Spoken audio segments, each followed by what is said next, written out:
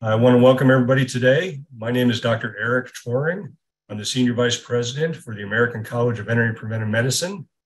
And we're very happy to have you today as part of our webinar series. So with that, I want to now turn it over to Dr. Kaylee Pettit, who is a representative of our ACVPM Continuing Education Committee. Dr. Pettit. Good afternoon, everyone, and thank you on behalf of the CE Committee for attending our webinar. I'd like to introduce Dr. Scott D., our speaker today. He has earned a DVM, MS, and PhD from the University of Minnesota, is board certified in veterinary microbiology, and was past president of the AASV. After 12 years in both swine practice and academia, Dr. D joined Pipestone Veterinary Services as Director of Applied Research and currently serves as Emeritus Director of Discovery and Innovation for Pipestone. He has been awarded more than $12.5 million in research funding and published 178 peer-reviewed papers, including the initial publications on the proof of concept of PEDV transmission in feed and the transboundary survival of ASFV in feed. He received the AASV Practitioner of the Year, the Howard Dunn Memorial, and the Layman Science and Practice Awards, a Warrior Tip from the FBI, and is a Master of the U.S. Pork Industry. In 2022, he guest edited a special issue on feed risk in transboundary and emerging diseases and awarded the Distinguished Service to the U.S. Pork Industry Award from the National Pork Board. Dr. D, take it away. Thank you very much, Dr. Pettit, Dr. Tworing, also Dr. Fletcher. And I think Dr. Susan Harper actually nominated me for this honor, so I do appreciate the honor. I really consider it an honor that the CE committee asked me to spend some time with you all. So I'm really excited to talk to you about this. It's a favorite topic of mine. It's a new area of science. It's basically 9 years old. I'll tell you the story, kind of how it all began. This is the risk of feed as a vehicle for the transport and transmission of viruses of veterinary significance, what we know and what can we do. And you see a lot of logos there listed. This is a big team that we've built over the years. You've got members of obviously our Pipestone team, but also Dr. Eric Nelson from South Dakota State, Dr. Diego Dial, who was at South Dakota State, now at Cornell, Dr. Megan Niederwerder from Kansas State, and now is at the Swine Health Information Center, Plum Island team, SAM Nutrition, Minnesota Board of Animal Health. You'll hear how all of these groups interacted and contributed to this idea. And I'd like to really thank the Swine Health Information Center, because that's where a lot of the money came from for this, as well as Transboundary and Emerging Diseases, the journal where most of this was published. So what I'd like to do is tell a story. So it's kind of late in the afternoon and you're probably kicking back after a hard day. Let's have a cup of coffee and pull a book off the shelf and go through this story. And table of contents you see listed here, chapter 1, we're going to basically, say, why is this important? This is like preaching to the choir, but why is this feed risk thing important? Number 2, how it all began when porcine epidemic diarrhea virus entered the United States. What's the story behind our discovery of PED transmission in feed? Chapter 3, the laboratory work that many of us conducted looking at viruses of many different types, their ability to survive and be transmitted through feed at the laboratory level, but also now what's happening in the real world. We've actually got some real cases of virus movement from country to country as well as farm to farm. So I think that's kind of, it's eye-opening. And you see what you think about it when we get to it, but it's the seeing is truly believing. Chapter 5, I've always wanted to change human behavior in a positive way through science. I'll show you what we're doing about this risk, what's the swine industry doing, and then what's happening around the world, and then we'll close it up. So that's our agenda for today. So chapter 1, why is the risk of feed important? What are viruses of veterinary significance that seem to survive and be transmitted through feed? Well, several of you probably recognize up in the upper left-hand corner, that's foot-and-mouth disease virus, the red photomicrograph. And right next to that is classical swine fever virus. There's PED in the upper right-hand corner, more of a domestic disease now, but was considered a transboundary disease several years ago. Lower left-hand quarter, that's a Ojewski's disease virus or pseudorabies. In the middle there, that big monster, that's African swine fever virus that our swine industry is so concerned about right now. And then there's Seneca virus in the little blue photomicrograph there of that virus. So these are viruses that are obviously very important to agriculture because, as we know and we've seen, if they ever would enter North America or enter the United States, FMD has estimated to cost roughly $12.9 billion the first year. Classical swine fever would hit about $9.6 billion, and ASF would top the charts at $16.5 billion, all basically through the first year. Obviously, exports would shut down, grain exports would be hindered, even vacationers don't even want to come to the countries with these diseases because they're afraid they might pick something up. I've read about that. The only thing I've read that actually goes up during these terrible things is the suicide rate. And a lot of people end their lives during these outbreaks. You can read about that from the UK, from Netherlands. That's the only metric that I've seen that goes up. And it's pretty easy to see why that would happen because this is how it gets managed or has been managed over the years. So this is a very brutal, gruesome experience. I can't imagine what goes on. So that's obviously to set the stage. And again, you're familiar with that. But when you talk to some groups, they may not be aware of just the danger that feed imports could potentially deliver to North America. So how it all began, it really started for me back in January of 2014 when I first discovered the ability of PED virus or porcine epidemic diarrhea virus to be transmitted through feed. So there you see the virus. And there you see what it does. It basically kills 100% of the baby piglets that are 7 days or less through villus atrophy, diarrhea, dehydration, and death. So when that happened, it was about 2013 in April or so in Indiana, Ohio, this new virus showed up. And everybody thought it was transmissible gastroenteritis virus, which we'd had in the US for a long time. But all the tests came up negative, and then it was discovered to be PED. So one of the things I always try to do is write this up so we can publish these experiences and learn from them. And so I'd like to introduce a case study that I kind of took me on this journey, again, back in January of 2014, when we published this first proof of concept, really looking at whether if pigs consumed virus-contaminated feed, would they become infected with PED? So the story begins right after the New Year's in 2014. I still probably had a hangover, and I was trying to work up cases of PED in our Pipestone farms. Pipestone, if you know anything about our company, we're 300,000 sows, 6 veterinary clinics. It's one of the largest pig enterprises in the world. And we've got sow farms that we manage for our customers, and we biosecure these sow farms like they're Fort Knox. So they're air filtered. They've got a transport sanitation program, shower in, shower out for people. Supply entry is all controlled. But all of a sudden, within about a 2 or 3 day period of time, several of these farms all broke with sows or farrowing sows and piglets with vomiting and diarrhea. And I just show you 3 of these farms. This is from the publication. I did a little field epidemiology. I'm not an epidemiologist like many of you are. I apologize, but I went to 3 of these farms and tried to figure out what was going on. And each of these, I think Farm A was in Minnesota, Farm B was in South Dakota, Farm C was in Iowa. They had no common feed mill, but they were all very well biosecured. And all of a sudden, boom, you can see they all had a feed outage. That was the one commonality across all 3 farms, is within a few days, there was a bin on the farm that ran out of feed. And you see where that occurred in each of these farms, the gestation area in Farm A, farrowing Farm B, gestation again, Farm C. So the bins are empty, the delivery arrives, the feed is consumed. You see January 6, 8, and 9.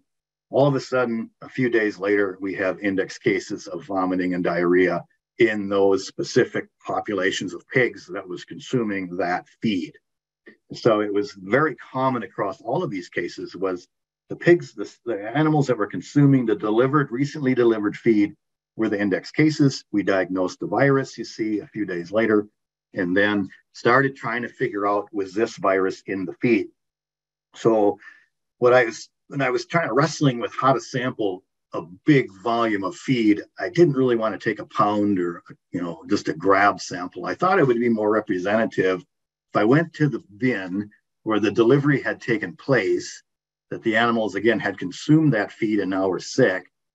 If I could somehow get a sample of the interior walls of the bin where a lot of the feed residue, the dust had hung up. And so I took a paint roller, you see there in the little picture on the bottom right, and a long pole, and I climbed up the bin ladder, and I basically put that pole and the paint roller down inside that index bin, so to speak, and started scraping the interior walls. And what do you know? We found PED virus in those samples. So you see the CT values, viral RNA and Farm A, pretty strong CT values, 20, 22, 19. So there was evidence of RNA in that feed bin. In contrast, if you look at that little picture where you got the two tandem bins there, picture one being the index case bin, picture the other feeding an unaffected group of sows, no evidence of virus in that bin. It was just in this specific bin in every case. So I started thinking, well, that's interesting. So we have evidence of the virus in the bin that fed the index animals, but was that virus alive? Could it actually infect pigs? Or was it just contamination and the virus was dead? So I took the material that we collected from the sides of the walls, and I was working with Eric Nelson at the time at South Dakota State. We ran a little experiment where we basically fed naive pigs that feed material you see there in the little tray, the pigs consuming that feed. And within about 3 days, we had evidence of vomiting, diarrhea, and we found PED virus in the feces as well as in the intestines after we necropsied the animals. So we had proven now for the first time that PED virus, or even a virus, could be spread through natural feeding behavior. That had never been written up before. I went to PubMed to kind of research all this ahead of time, plugged in PED and feed, for example, and got 0 citations. So it was like breaking a bit of new ground. So I started asking the question, well, how does this feed get contaminated?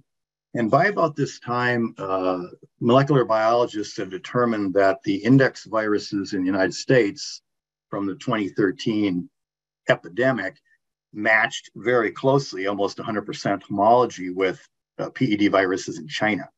And even the Chinese scientists were pretty convinced that we probably got the virus from China. So we have a business unit in China. And so I started visiting China. I'd never been to China before. And I went over there and this is what I saw. And I had never seen grain being handled like this. Apparently it's a very cultural thing. It's been done for many years. And it kind of hit home. Well, maybe this is how the virus might contact the feed. If there's a virus in the environment or from animals or truck tires, and the feed is contaminated this way just naturally by contact with the environment and then bagged up and sent to the US, maybe we got the virus that way. And we'll talk about African swine fever, but this becomes really important when we think about this virus, very stable virus. And you can see during epidemics, these pictures from around the world, there's a lot of contamination from dead animals into the environment. And so I'm very worried about the fact that ASF virus could also be potentially moved through the same process of importation. In fact, we have found ASF viral DNA in the commercial feed system in China, in the environment. So we know when there's an epidemic of this virus, this disease, this virus is widespread. So this is not, it started with PED, but it's much bigger than that. And I'll show you some data. Now, let's go into the laboratory and show you some experiments that several of us have done together, trying to understand if we could simulate the movement of viruses in feed across the ocean and then across the country from, say, China to the US or Eastern Europe to the US. I'll show you how we did that. But you see the publication here and all the people that were involved were really kind of trying to recreate the crime scene and see if viruses can live during simulated journeys across the ocean. And could the feed risk be predicted from the laboratory data? So what I did, basically, again, working with Eric Nelson, at that time, Diego Diel, who's at Cornell now, but he was at South Dakota State, and Megan Niederwerder from Kansas State. We got together and we started taking feed ingredients that we import from these other countries, basically just cherry picking off the US government harmonized tariff schedule, taking standardized quantities of ingredient, spiking them with a standard amount of virus, and then putting these samples in an environmental chamber that you see there in the bottom right-hand corner. And this environmental chamber, we could program the computer to modulate temperature and relative humidity according to a journey. If we wanted to move product from place to place, we could kind of simulate the ocean and simulate the land temperature and relative humidity. We set up two models. One was a trans-Pacific model, which was a 37-day journey, and a transatlantic, a 30-day journey. We sampled during the several times during the experimental periods. We tested for the presence of nucleic acid as well as viable virus. Our main outcome here was, are the viruses still alive at the end of these simulated journeys? So here just is the trans-Pacific model. I went to a website called crates.com and I said, well, if I want to take product from Beijing and I want it to end up in Des Moines, where's it going to go and how long is it going to take to get there? And this program spit out this information. Well, you're going to start in Beijing, you're going to go down to the Yanquan terminal in Shanghai, you're going to cross the Pacific Ocean, enter the United States to San Francisco, and then you're going to truck on I-80 to Des Moines. And so that's a 37-day period of time, including customs and everything. So I set this up that we would sample these feed ingredients multiple times during this 37-day period and kind of see how we set up the sampling points to simulate where the products might be if this was a real journey. We also took, as I mentioned, temperature and relative humidity data historically from a journey of this type and programmed it into the environmental chamber. I kind of just show you our charts that we used of degrees Celsius in the green line and relative humidity in the orange line. It's interesting to me how stable things were over the Pacific, but quite volatile when over land. So we could actually try to recreate the crime scene using representative ingredients, a representative timetable, representative environments.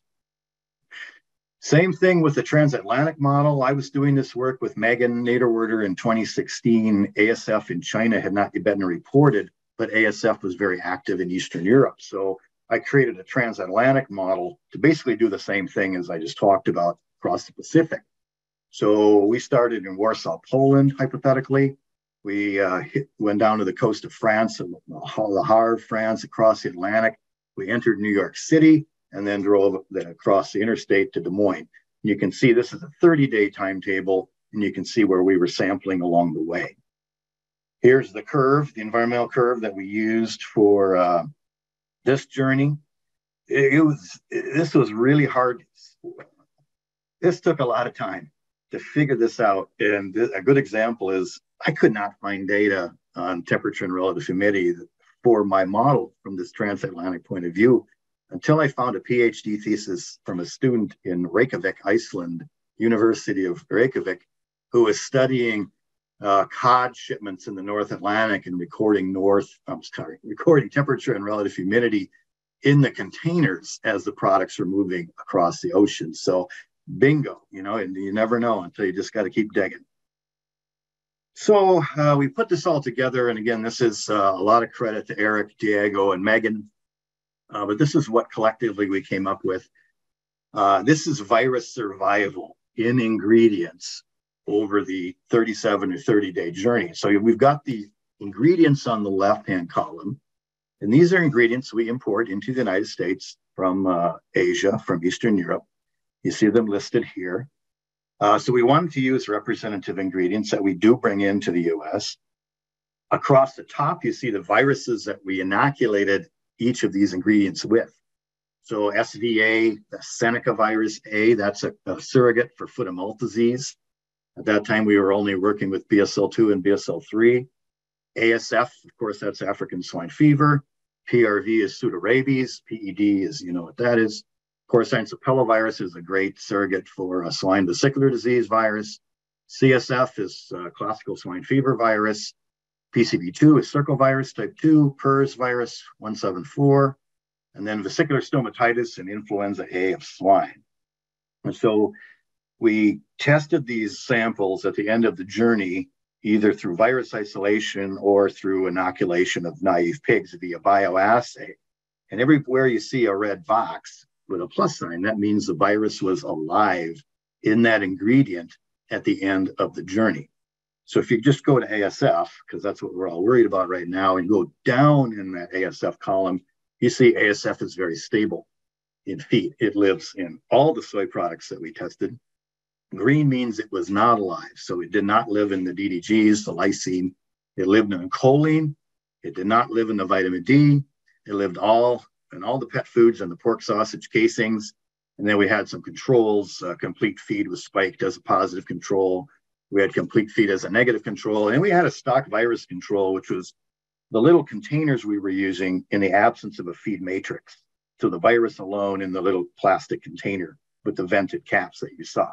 So you can see there's several viruses here that are very stable in feed.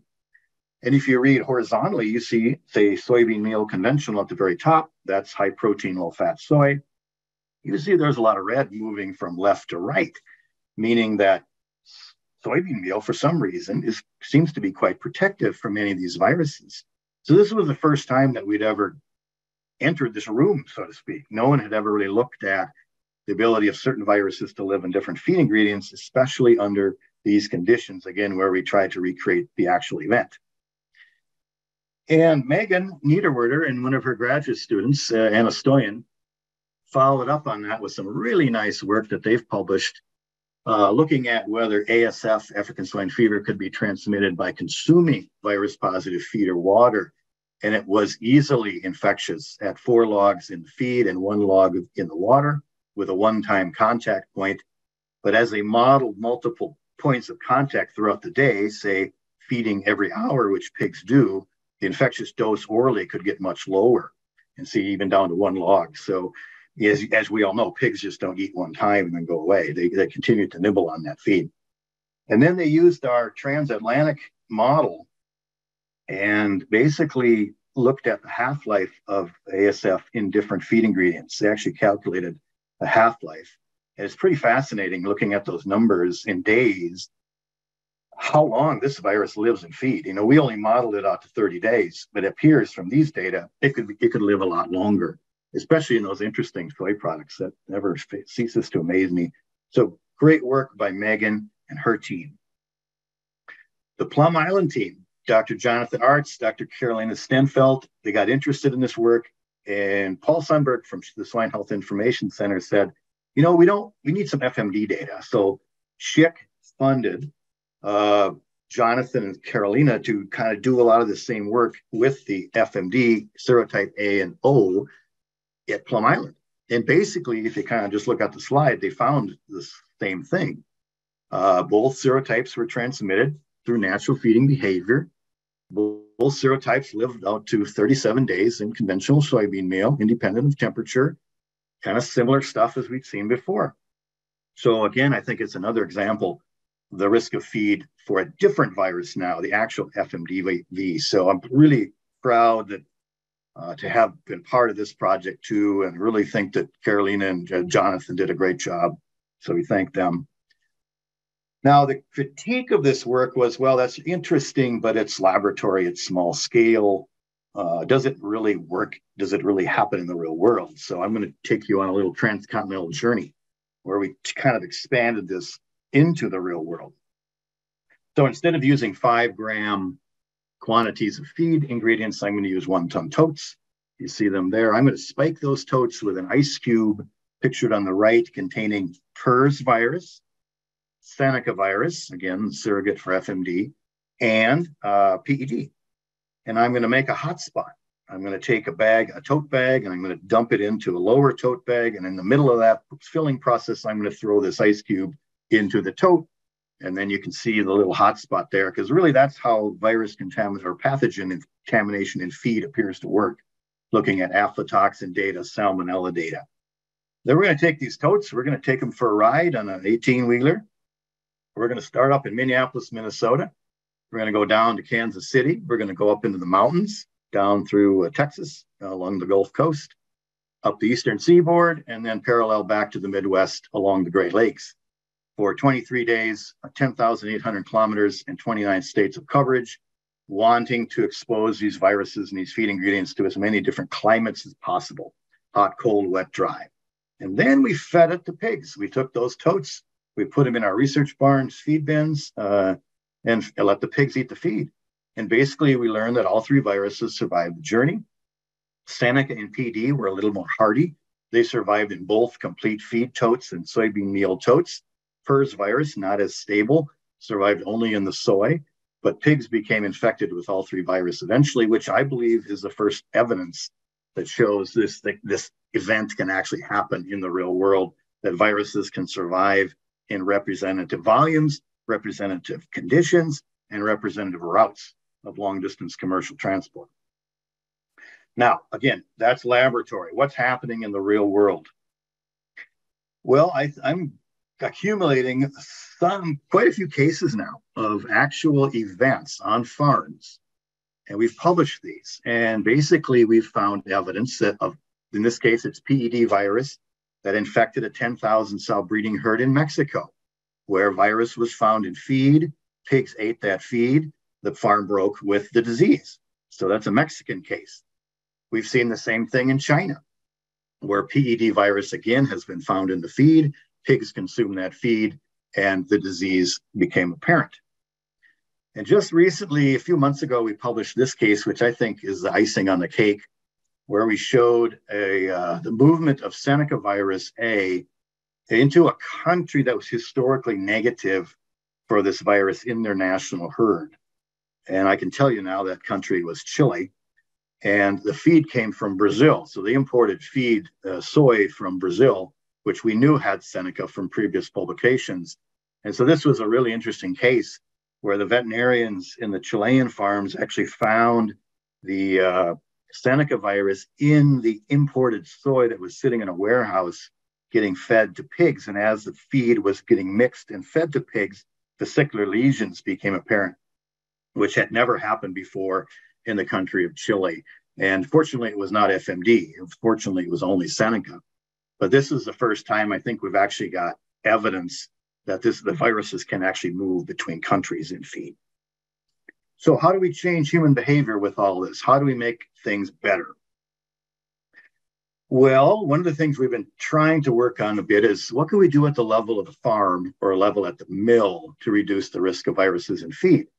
And we've done quite a bit of work looking at different feed additives that may have some antiviral properties. They're not labeled for that. They're not approved for that, but they're on the market for gut health or something else. Maybe some of them have some antiviral properties. So what I did was I went to many companies and I asked them if they wanted to participate, if they had some products they wanted to test in my model, I'll describe, if they had some money they wanted to help with the funding. And you can see a lot of people showed up. All the companies there listed in bold, and you can see all the products that we tested. Nice thing about these products, very eclectic group. We got formaldehyde, we got organic acids, monovalent, multivalent, medium chain fatty acids, long chain fatty acids, short-term fatty acids, mixtures of all the above, essential oils, prebiotic fiber, a lot of different chemistries, which made me happy because I wanted options for producers. One size doesn't always fit everybody. I've highlighted two products there you see with the red asterisk, the Guardian product. I helped develop and sold it to Alltech, so I have a conflict of interest to disclose. And then the Vigilex product from Provini, it was interesting. They were going to participate in the last minute. They pulled out, and we just got some producer funds to run that product because each of the companies were supposed to bring their own money, and Provini said they would, and then they pulled out. But I just to be transparent. So basically what we did was we mix up tons of feed, either treated with a mitigant or not. So we had treatments and controls, and we dropped an ice block down into the bin. Now you see the ice block there. This ice block contains, again, Seneca. It contained PRRS and PED. Again, BSL-2 pathogens I can work with, again, at 5 logs each. Then we'd let Mother Nature take its course and move that ice block and that contaminated feed into our BSL-2 facility, and we let pigs consume it. And so then we started measuring. So, upper right, we started looking to see whether the viruses had entered the feed. So we were taking Swiffer samples of the feeder. We're taking oral fluid samples there to see whether the pigs contacted the virus and had it in their oral pharynx. And then we looked for clinical scores if pigs got sick. At the end of each of the studies we did, we sacrificed a subset of the animals, took tonsil for Seneca, serum for PERS, and rectal swabs for PD, and then measured their performance. So as I mentioned, we tested a lot of products. We did 5 different experiments. I just want to show you one experiment for the sake of time, but just kind of look at how we had this set up. In this case, we had 5 treatments, and we had 1 positive control. The positive control, remember, that's feed without a mitigant. So that's just standard feed, no additive, okay? So you can kind of see there were some differences in how some of these products performed, and then some of them were very similar. But pigs on mitigated diets, for the most part, seem to have better growth rate as well as lower mortality. We always had a positive control to compare it to. Here's a nice meta-analysis we did across all of the products, all 5 experiments, looking at average daily gain versus the treatments versus the controls. And you see the forest plot there on the right, and you can see things are favoring the use of mitigants as it pertained to average daily gain. So an interesting observation that kind of independent of product type, other than one, it seemed like these mitigants had a positive effect. Maybe they reduced viral load. They seem to reduce clinical disease. They seem to improve growth and reduce mortality. It's almost like they had an ameliorative effect. I don't know if they reduced the virus or if they enhanced the immune system or how they actually work. But it was a cool thing because, again, there was multiple options now, different chemistries and different solutions for producers and mills. Now, Megan, again, and the Plum Island group have also studied certain feed mitigants and their effects on African swine fever and foot and mouth disease. And so you see some of the work published here. Looks like formaldehyde and medium chain fatty acid blend neutralized ASF in Megan's experiment. And then foot and mouth disease was neutralized by formaldehyde and organic acids in the Plum Island experiment, but the medium chain fatty acid product was ineffective. So we now have some data, not just on BSL-2 pathogens, but on BSL-3 and BSL-4. So that's the farm, that's the mill. What about the importation? What about the risk of products coming in from another country and bringing something we don't want? We set up a program that it's a voluntary program that's kind of being applied around the US. We call it responsible imports. And it's a way to bring in essential ingredients that maybe we don't make in the US, or else they're so cheap. If we can buy them from some other place in the US, producers can save a lot of money. But we wanted to use science to develop this plan, and I'll explain it to you what we do. But basically, you kind of look at these principles and read down that list. And this is what I mean by changing behavior. We've never, ever thought of talking about feed like this, or asking questions about feed movements or feed imports. This is like breeding stock. People have health papers for animals. Well, we've got certification for feed now as it leaves the manufacturing plant in another country. And I'll explain how we do that. But it's an interesting change in how we think. What ingredient are we talking about? Is it virus friendly or not? Where is it coming from? Is it from a country of high risk? Are there alternative places or ingredients? What are the viruses we're worried about mostly? Do we know its half-life in feed? How long does it take to get the product from the source country to the mill? Is because time is our friend. As these viruses sit in this feed, they're going to decay over time. They're not going to replicate. And so we need time as our friend. Have we mitigated in any way? Have we stored under a specific time and temperature, again, to try to reduce viral activity? I'll show you how we do that. So this is where SAM Nutrition comes into play. SAM Nutrition is a company in Minneapolis, Minnesota that we work with, that our nutrition group works with, because we import products from China. And the products are, either so cheap to buy them from China, or we don't make them in the US. And so what we've set up with SAM Nutrition is a great program. I'm really happy about this. And this is really the work of Dr. Roger Cochran. He's our director of feed mills. Also, Dr. Arkin Wu. He's one of our PhD nutritionists, again, from Kansas State. He's from China. And so basically, they set up an auditing system at the manufacturing plant for, say, vitamins and trace minerals or whatever product we're bringing in. And they'll inspect those facilities and be sure that they pass the inspection. They'll put those ingredients into one-time use tote bags and put them into sealed containers. And they'll then transport them to this warehouse in the upper left-hand corner in Minneapolis, Minnesota. The red arrows show you where the products enter. So that's the incoming doors. So a separate entry point. The yellow arrow shows you two doors, one door for the people who work in the facility and one door for the drivers. And then the green, that's the outgoing product when it's ready to go to the mill. And you see the product sitting in the warehouse below that. It's all wrapped in plastic now.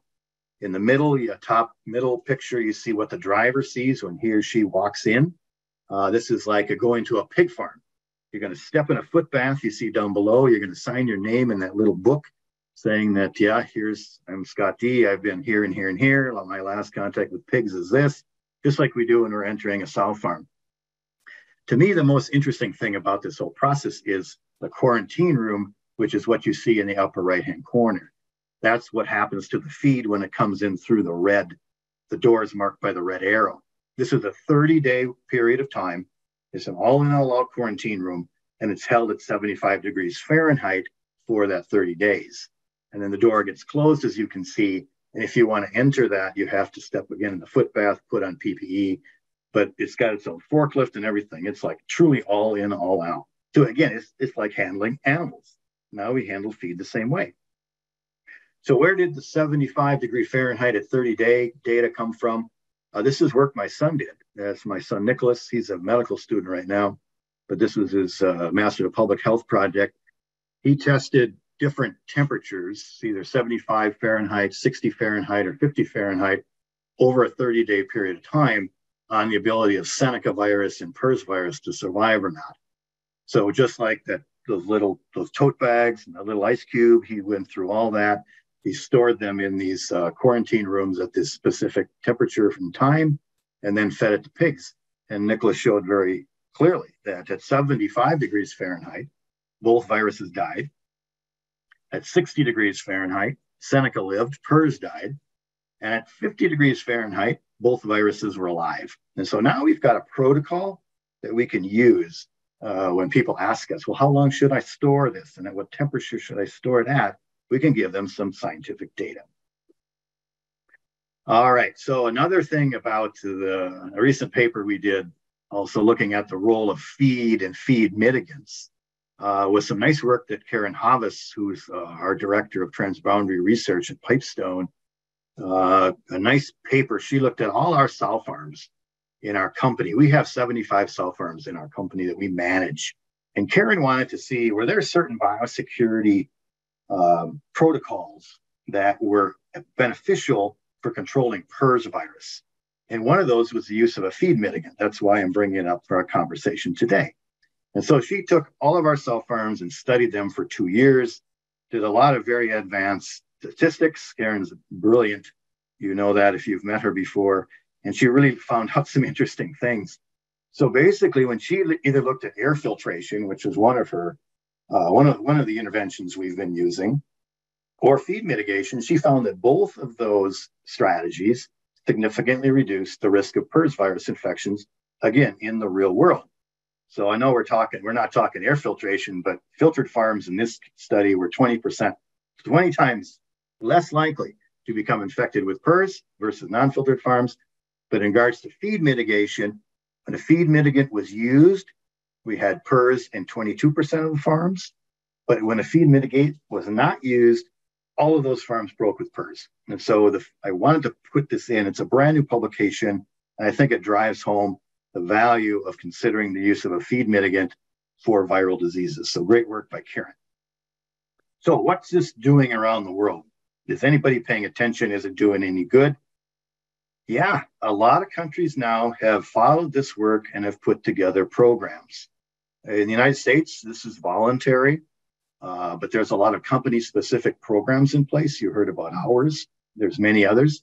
We have a program being started right now called the U.S. Swine Health Improvement Plan.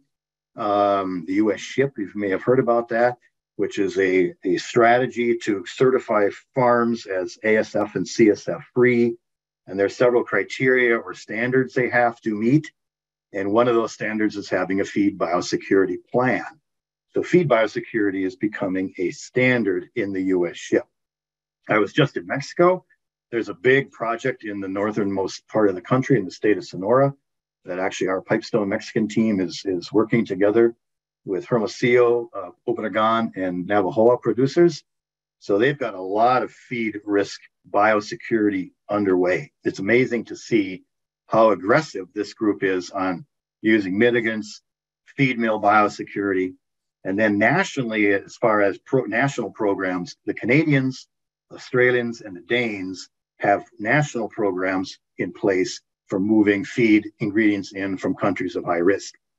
And Europe, the EFSA, European Food Safety Authority, just published a few years ago, maybe now, that the ability of feed to move ASF across the EU is probably a low risk, not like a wild boar, but it can't be ignored due to high consequence. So there's a lot of action around the world going on with this concept. So what this done for us is I think we pay a lot more attention to our imports, and these are some data from a friend of mine named Dr. Gil Patterson, who kind of took the US government harmonized tariff schedule. I asked him, soy for some reason always has this, seems to be very viral friendly.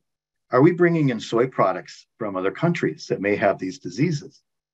And Gil did some analysis. And basically from 2019 to 2022, halfway through 2022, we brought in 15 million metric tons of soy products. 43% of those tonnage came from 23 ASF positive countries. And from these 23 countries, the top 4 sources year after year were Russia, India, Ukraine, and China, all which obviously are very active when it comes to ASF. And so you can see the vast majority is coming from these countries. So we're paying very close attention to this potential risk factor. This is the thing that keeps me up at night. I don't really worry about the vitamins and amino acids. I worry about these bulk ingredients that we've shown laboratory as well as in the field to be protective for viruses that are coming into our country. Now, I want to give credit to the FDA Center for Veterinary Medicine. They actually took their Guide for Industry number 245, which is as you can see, risk-based preventative controls for food for animals, rewrote the language a bit and inserted that besides salmonella or toxoplasmosis, biological hazards in animal feed could also include viral pathogens. So I credit the CVM. Also, Department of Homeland Security is very interested in this topic. I've had several conversations with them, and they've actually featured our Seneca paper in their items of interest a few months ago. We've got some great feedback from ProMed in regards to especially the Seneca case, where from the Brazil to Chile case. And I think what they're saying is, things don't always follow the rule book. There are out of the ordinary situations. We have to consider them. We have to test them to see whether there's enough data to be concerned. And so they had some nice things to say about us when we published that. Speaking of publishing, we've put a lot of work into the literature on this topic. Now, remember, this was a discovery back in January of 2014. So the last little the last number I came up with, there's about 72 publications on feed risk for viruses in PubMed. And in Transbounding Emerging Diseases, Dr. Spronk and I co-edited, we are guest editors, a special issue on feed risk for disease transmission, the first of its kind. And talking to Wiley Publishing the other day, you can see they told us, well, there's over 30,000 downloads. And you can see this, they sent me this nice little heat map of where the edition has been downloaded the most. So you can see a lot of activity in the United States, in Asia, but 6 continents have downloaded this information. So again, as I mentioned, we wanted to write this up. We want to put it out there so people have access to it, can read about it, can learn about it. Yeah, and speaking of feed, we keep writing. We just put this viewpoint out in JAVMA, and we'll kind of challenging the next generation of swine veterinarians. As I'm retiring, Gordon Spronk, he's in his retirement mode too. So we're challenging the next generation of swine veterinarians to say, are you ready to lead the industry and deliver science to your customers, the farmers? And one of the topics we discussed in this viewpoint, which I thought was a neat way to write this article, a viewpoint, a fact-based opinion, was that can we keep ASF out of the country? We answered yes. Can we eliminate PRRS virus from sow farms? We answered yes. Can we, control these diseases? Can we do the job we need to do and help our farmers? And part of that discussion is we need a feed risk biosecurity program when we put together the next generation biosecurity for a farm, not just cleaning trucks, but also filtering air and also mitigating feed. Next generation biosecurity, I think, is the future topic that we'll be talking a lot about in the swine industry. And the end of story, the final comments. I hope I've convinced you that there is abundant scientific information that feed can serve as a vehicle for the transport and transmission of multiple viral pathogens of veterinary significance. And what I'm mostly proud about was the laboratory work we did, I think, predicted what's happening in those field cases.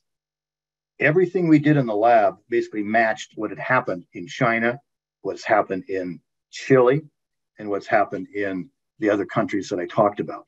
So the lab data was, I think, very predictable.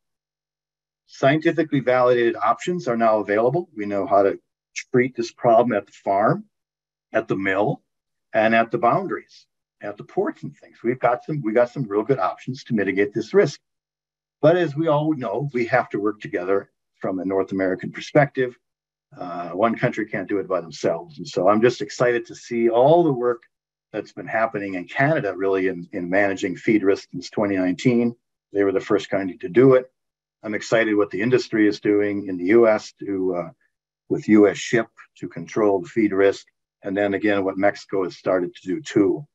So a lot of great effort going around the world right now. So with that, Dr. Pettit, Dr. Toring, that's the end of my formal presentation. I'll turn off my share screen and see if anybody's got any questions. Okay. Great. Thank you, Dr. D, for a very informative presentation. So we do have a few questions that have been placed into the question and answer feature. First one is kind of more out of a curiosity. One of our colleagues has asked, how many total tons of feed did you go through for that initial study? This was presented to the Q&A about halfway through your presentation. Oh, yeah. Good question. I don't know. I mean, we've been working on this for so long now, 9 years, and doing the work at the bin level, the field. I'm not an epidemiologist, but I was kind of proud to do a little bit of field epi on that very first case in January 2014 when we were basically hanging upside down in the feed bins trying to scrape the walls of the bins. And January is Minnesota, as you know, I remember it was minus 30, which is when Fahrenheit and Celsius meet. So yeah, I don't know exactly, but it's been a lot of tons of feed over the years. And what I'm really proud about this too is other scientists, I mentioned several of them, they've replicated this, they've expanded it, and it's just having all this brain power to work with. It's been a lot of fun, but it has been scary stuff, and that's why we replicated several times, so we know we didn't make any mistakes. But I'm sorry, I can't tell you exactly the tonnage, but several, let's just say that. Okay, great. Going back to the first part of your presentation with the PDV outbreaks in the different farms, do you have any idea of the common source or how it got to all three farms? Yeah, we don't know exactly how if there was, I don't think there was a common source because all of these farms had different feed mills. And so, because we don't, in Pipestone, we don't have a central feed mill that we own and operate. We work with about 90 different toll mills around the Midwest.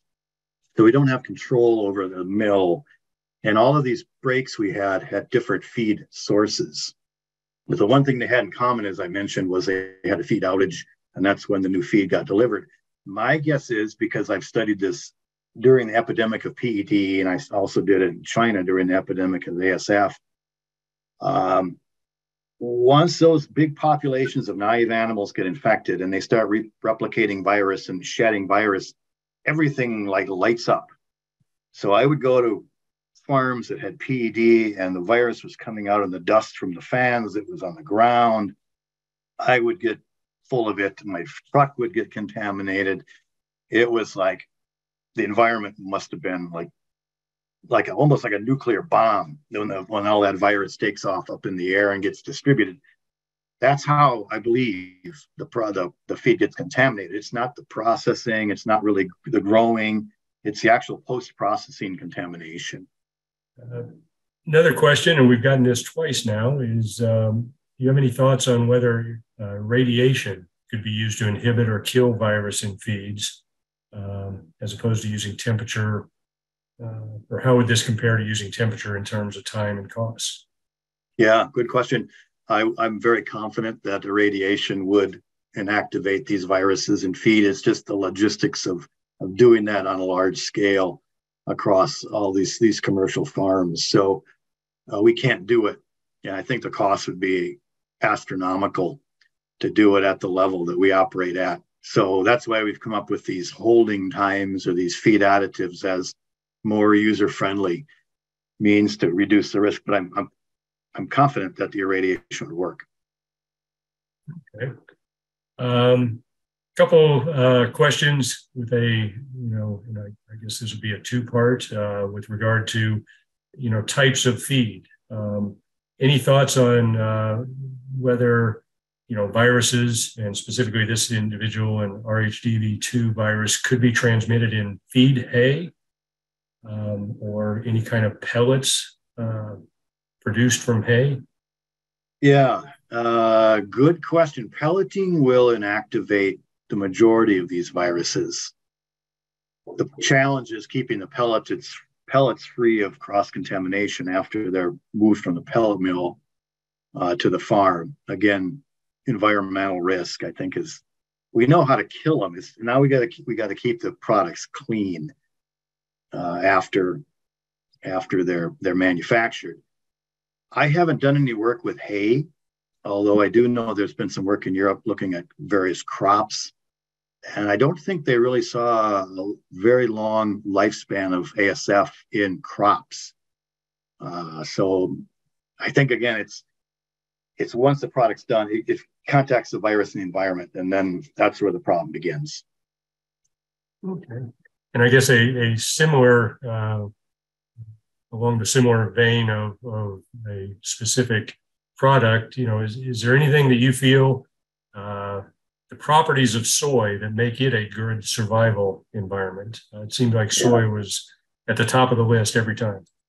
Every time, no matter who did the study, it was always the one that was most protective. And faculty, the Plum Island group, I think it was Dr. Stenfield, tongue in cheek, said, well, I don't think we're going to use minimum essential media anymore to store our viruses. I think we're going to start using soy.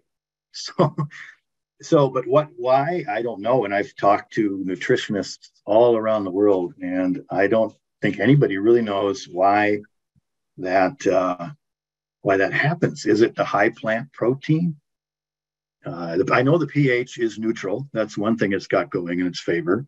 Many of these ingredients have very alkaline pHs or acidic pHs. The meal is a perfect medium for a virus, in my opinion.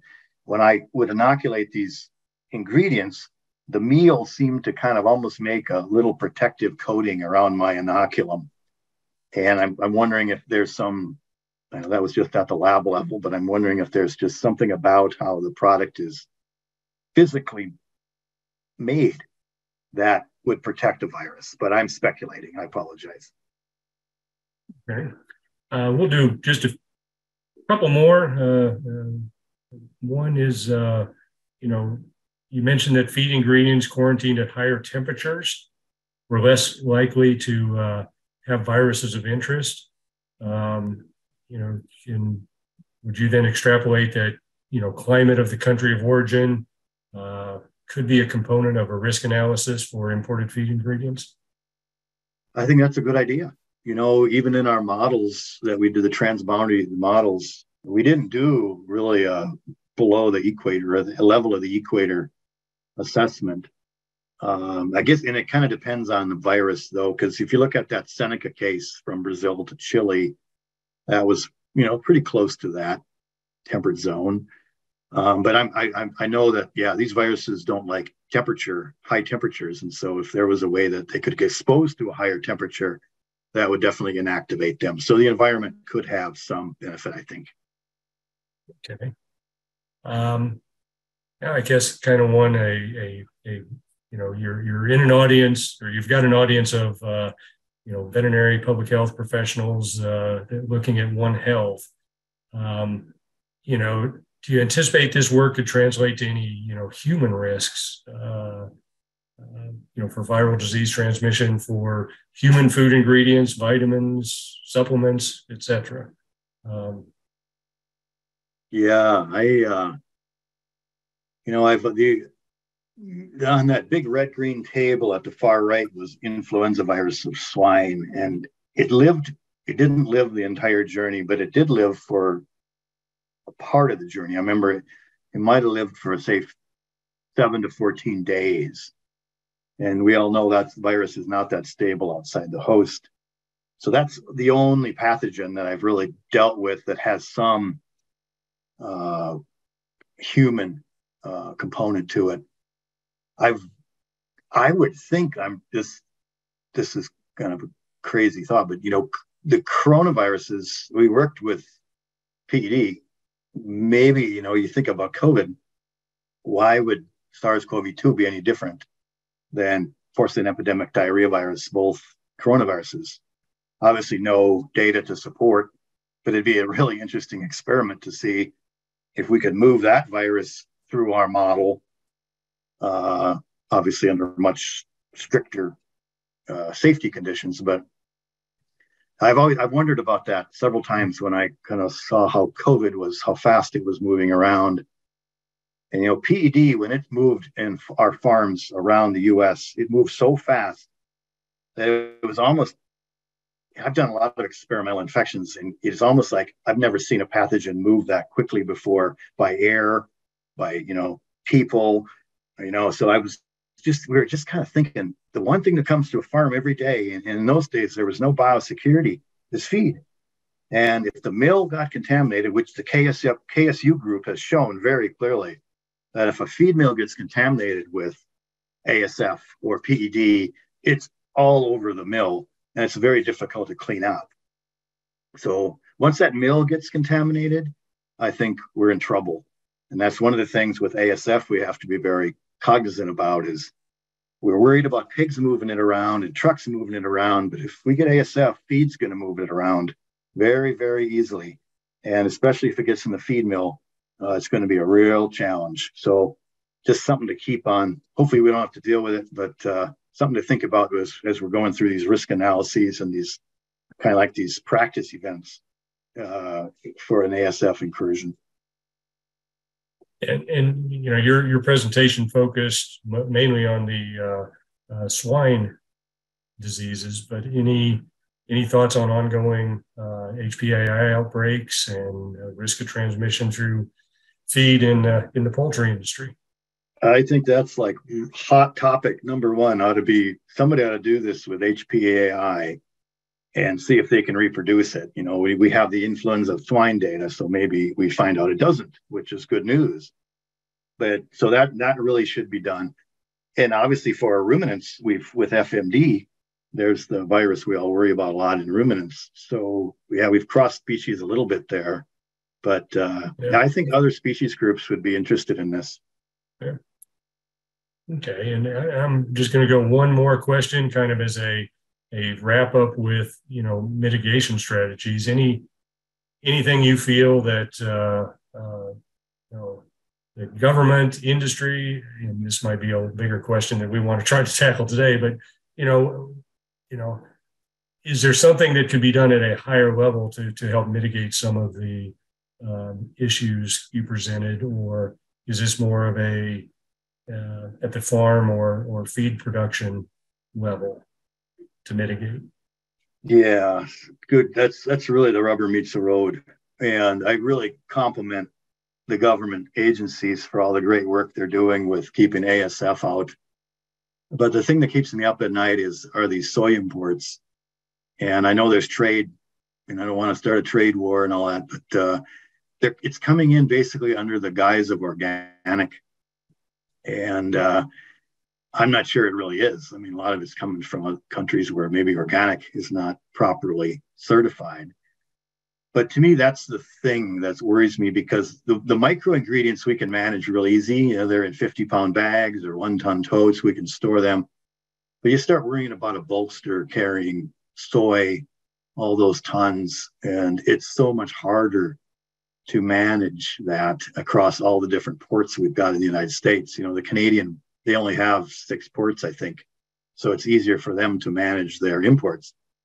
But to me, if there's one thing we could do, it's somehow stop that from happening or mitigate it somehow. I'm not saying block it, but I'm saying somehow could we manage it to reduce that risk? Could we put an intervention in place? One idea that comes to my mind is, why don't we just make our own organic soy in this wonderful soybean industry that we have in the United States?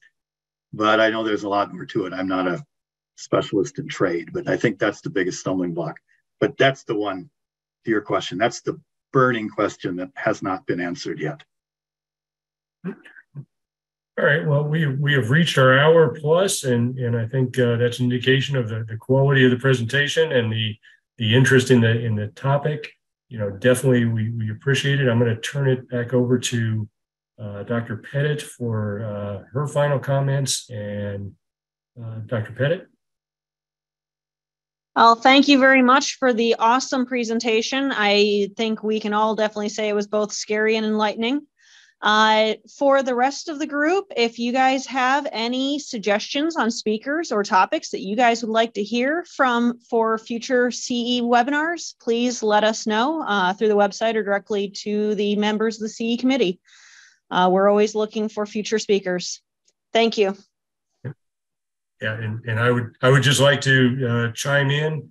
If you send me an email, again, I'll say it a third time, admin@acvpm.org, with any of your nominated speakers, or if you'd like to speak yourself, I can get that to the CE committee. We can't do this without volunteers like Dr. D. So I want to thank Dr. D. Fantastic presentation, and definitely I want to wish everybody a great afternoon, evening, wherever you may be in the world. So with that, I will close the session. Thank you very much.